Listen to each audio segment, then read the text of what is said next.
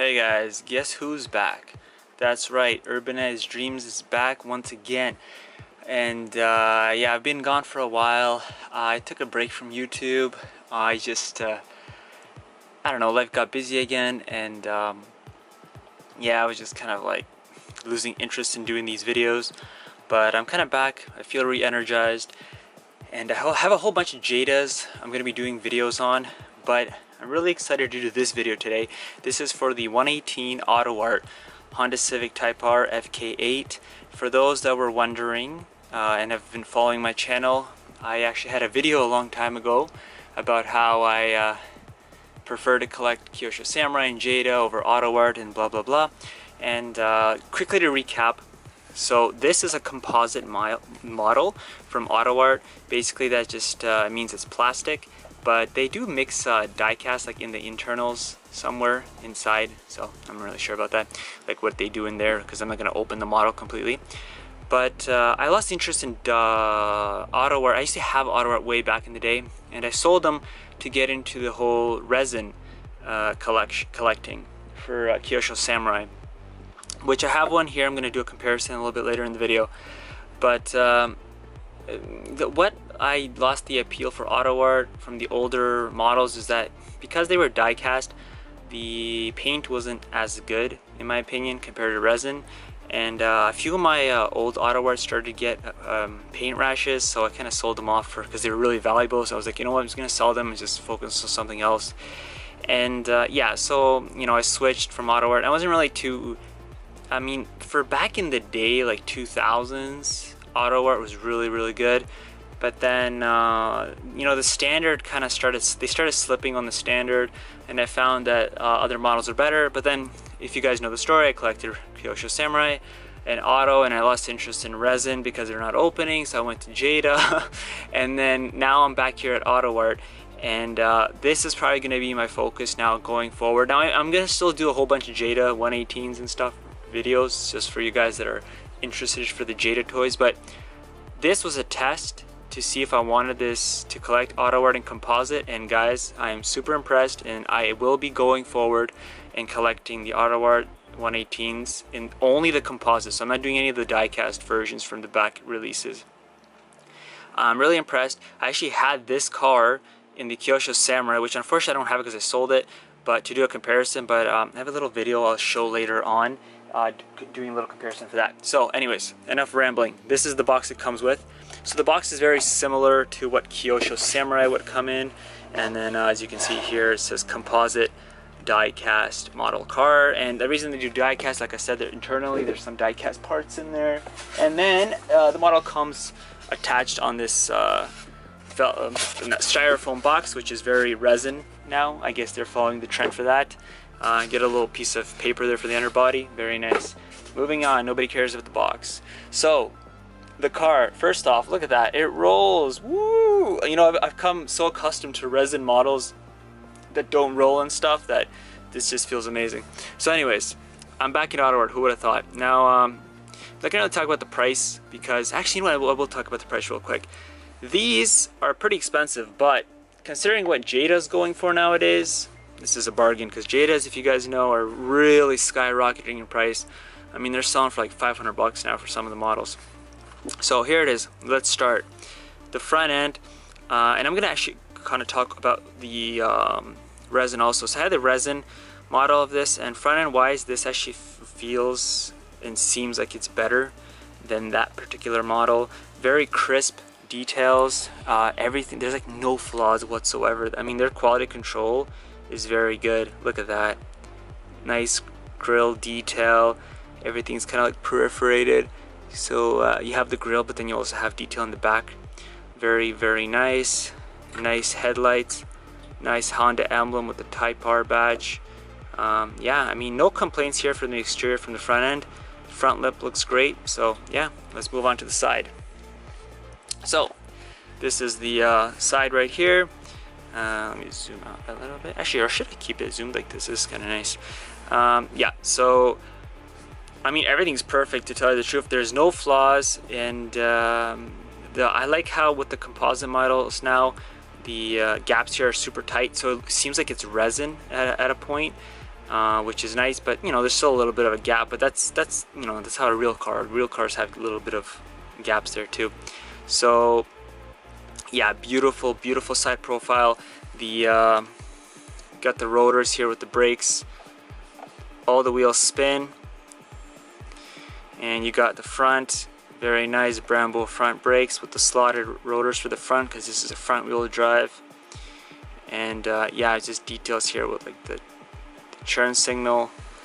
I mean, this is a very beautiful piece, considering that I had the resin model that cost the exact same pretty much. Maybe it was like 40 bucks cheaper than this, but oh my gosh, like once we start getting into like this is opening, this is pretty crazy. So oh, and actually for collectors of Autoart that are on the fence between composite, I know a lot of collectors are kind of like yippee yappy about, oh, Autoart is they went composite, how dare they. But honestly guys, I mean, I used to collect Autoart from way back too, and yeah, there's a charm to die cast, but to me this is the future, and this is the way we should be moving forward, because the paint's better, the sharpness of the model is better, like everything's better, like everything's better. So I mean, I don't really see what there is to miss about the die cast. And I mean, maybe people are just saying that they think that their collection will lose value. Let me tell you something, your collection will never lose value, because those Jadas here in the background, if you see, those things are nowhere near as detailed as Autoart, and their values have skyrocketed. So I mean, your die-cast collection for Autoart will never drop. It's always going to be valuable. So I don't really see like the worry about your die-cast collection. Even if they're going to re-release like they're doing the R34, it's not going to hurt the value. The die-cast is always going to have a special part in somebody's collection, and it's always going to be valuable, so don't worry about that. So yeah, rear end of the car, crazy lines here going on with the FK8 Civic, but yeah, again, very nice detail. And there's no side effects, because or side effects, what I'm saying, there's no like issues here, because my Kyosho Samurai actually had some quality control issues along the front and rear of the model. So yeah, anyways, very nice fake grills here, like just like on the real car, so you know what you expect. And yeah, this comes in a whole bunch of different colors, black, red, gray, and white.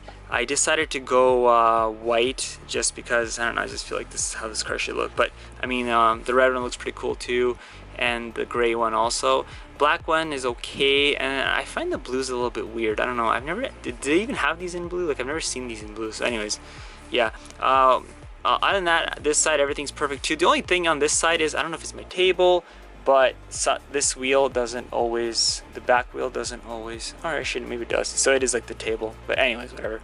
Yeah, so again, nice details on the wheels. You got the nice lug nuts with the Honda emblem, carbon fiber, side profile, side skirts. What am I doing, side profile? You see guys, I'm rusty on these videos. So yeah, all right, let's open this baby up and see how this goes. Oh, actually here, let me do a top overview here. So there you go. Also a difference actually with this one, the paint is a little bit more coffee white compared to the Kyosho Samurai. It was more whiter than this, so that's something to take note of. But yeah, all right, let's start with the back, the most boring part, I guess. So Autoart gives us this little key. I've heard some people say, oh, it's so pointless to never use it. I love this key, so I don't know what people are talking about. But for the rear, we don't really need it because we have this big wing to lift it up with. But you know, you can open the spoiler like this, ta-da, and you will be surprised to see that there is nothing in there. But it's kind of hard to see on the camera, but it is carpeted, and there's a lot of nice little details here. Like even the seats have like those little, what are they called? Like you can see the lines where the seat would fold, and as you can see, the hinges are just spot on with Autoart nowadays. I love how they're doing the hinges. Now they were doing this with some diecast models also for later releases, but yeah, very nice. Look at that realism. Look at that. Oh yeah. So yeah, very nice. Now let's open up the doors. So all the doors open on this model. So bam, ba-bam. Let me open up this side too, just so we can ba-bam some more. But no, just to get more light into the car. So the seats are plastic. So back in the day, Autoart used to actually do like kind of textured seats. So these are kind of like textured plastic, but yeah, they're plastic, but they actually look really nice. And I mean, there's the front. Very nice detail here. And there's carpet inside for the floor. The floor is carpeted. And there is seat belts for the driver's side, the passenger side, and the rear. Let me try. This is a little bit tricky to get, but if you can see it there's the seat belt. So yeah, the seat belt looks great. Take my word for it. And I bet there's a whole bunch of great pictures online that you can check these out. So yeah, very nice. Everything's opening. We'll switch it around here. So this is the driver's side, and I have two buddies that watch my videos. They're my close friends, and yeah, guys, what do you think? It's pretty awesome, huh? So yeah, Autoart. This is where I'm going forward. So even like the seats here, as you can see, it's a little bit tricky, but they have like that carbon fiber texture, like on the real car. So very nice. And then yeah, very nice detail there with the salon. So it's just they nailed it. Honestly, I think they did an excellent job. I don't really see any flaws, like I said. So yeah, there's the seats. Yeah, I'm not too good with interiors, I'm sorry. Yeah, so let's close these doors up because it's a cold day. We're gonna close the doors. Now, last but not least, and we'll do the undercarriage a little bit later here. We'll just open up this the hood. So the hood, very nice. It stays up on its own. So ta-da! Beautiful little things like attention to detail is how they have like the little stickers here. So the little stickers that my camera doesn't want to zoom into. They're too small, but you know, they have like those stickers like on the real car, and the cool thing is that they actually have the text and everything on it, like on the real car. And there's also like two little magnets here to keep the hood closed. But yeah, and then they also have this little the actual like stick like on the real car to keep this open. So I don't know, my hood stays open without it, but I guess they do it for aesthetics, and I think some hoods don't, because I remember my Autoarts, some of them never stayed up, but yeah, I'd be like that, for example. And yeah, so check this out. So we're gonna actually put this back down just so I can, because I can open it more without that stick. So look at that detail, guys. So for the Autoart collectors that may be watching this, you might be thinking, okay, whatever. I mean, I collect Autoart, no big deal. But I mean, for someone like me who hasn't been collecting Autoart for a long time and has been doing resin, this just feels so refreshing just to see this beautiful engine detail. Look at the battery there on the right with the stickers. You get the Honda badge here, well, not badge, like the nameplate. You even have little oil cap detail there, you know, like the intakes, and it's like even like here the struts. It is just amazing. I mean, I'm assuming that's the washer fluid, I think, or coolant. Yeah, it is just amazing. I am so impressed with the detail, and I think Autoart's really nailing it with these composite models. Now, close it up, and we're gonna quickly show the underbody. So, the underbody, for those that are wondering, this is what it looks like. Autoart did great detail here. So you have some textured underbody, you have the exhaust piping, and you have even like the end links here and the suspension components on the rear. They can really see it, as well as the exhaust and the tips. So why is this cool, and why this really destroys the resin models, for example? Check this out. I'm gonna put this here. I'm gonna pop something open here in a sec if my computer starts. And actually, while it's starting, if it starts or anything's gonna start, I want to quickly show you my Kyosho Samurai model. And this, can you imagine, is the same price as the Autoart, but the difference with this is nothing opens. So the only positive I can really say about this Kyosho Samurai line now is that the paint is really nice. But again, I don't really have a comparison because this is a different paint color, obviously, to compare the paints between the two cars. I think the Kyosho Samurai will probably still have a better, higher quality paint, just judging from the Subaru here. But you know, like, this is it. It's a brick. And like the underbody, even the underbody is not as detailed, right? And this one actually has a little bit more detail. The Kyosho Samurai Type R that I had, it didn't even have that detail. Alright guys, I'm back. Sorry about that. So check this out. This is the Kyosho Samurai model I had of the Civic Type R. There's the underbody. Look at that. Like, look at the lack of detail. And they're charging the exact same pretty much. I paid like $260, $270. This is Canadian, by the way. $270 for that resin, and I paid $330 for this. Like, look at this. Look at the difference.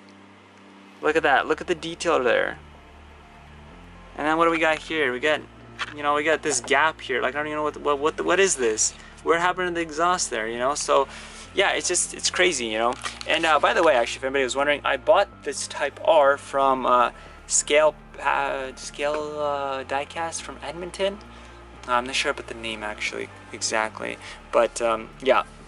And yeah, if anybody was wondering, you can watch my video there for the Kyosho Samurai FK8 on my YouTube.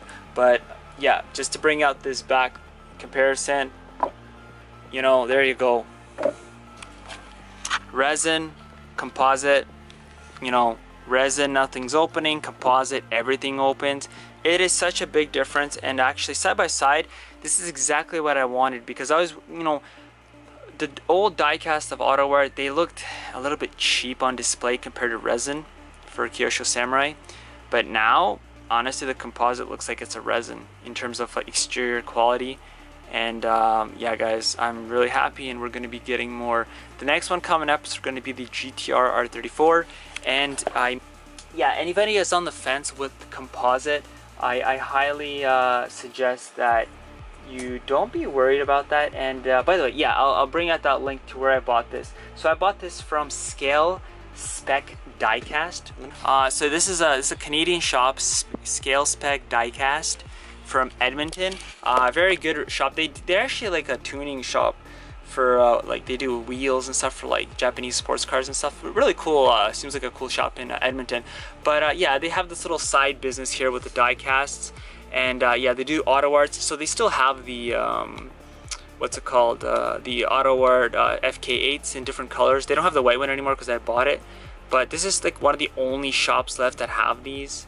I think there's some other shops, but I'm not gonna yeah, actually there is some other shops that have these, pretty much the same prices. I'm not gonna tag them in this video just because I've you know, I bought it from here, so I might as well give the shout out to this place. But yeah, very good, very quick shipping.